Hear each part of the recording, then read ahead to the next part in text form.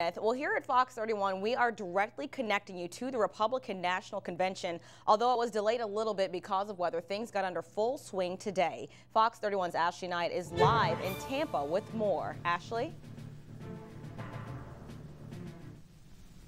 That's right, Romney. A much better day today for the Republican National Convention. We did still have a little bit of wind, a little bit of rain, but nowhere near what it was like yesterday. Now, the GOP has released a brand new video today called Switchers. It profiles people who may have voted Democrat in the 2008 election for President Obama, but who now say President Obama did not deliver on his promises, and all that is brought, they say, is just deficit and unemployment. Now, I'm here at the Embassy Suites, which is right next door to the convention center, and I spoke with Senator Saxby Chambliss just a little while ago, and he was remarking on the focus of this election has gone from the economy and then kind of veered over to Medicare, but he says the spotlight needs to be put back on the economy.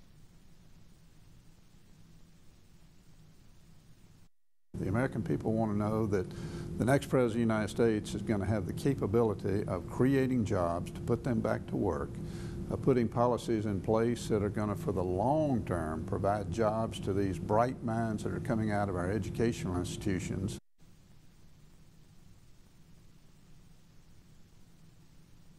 Now, like I said, the GOP wrapping up the second day today.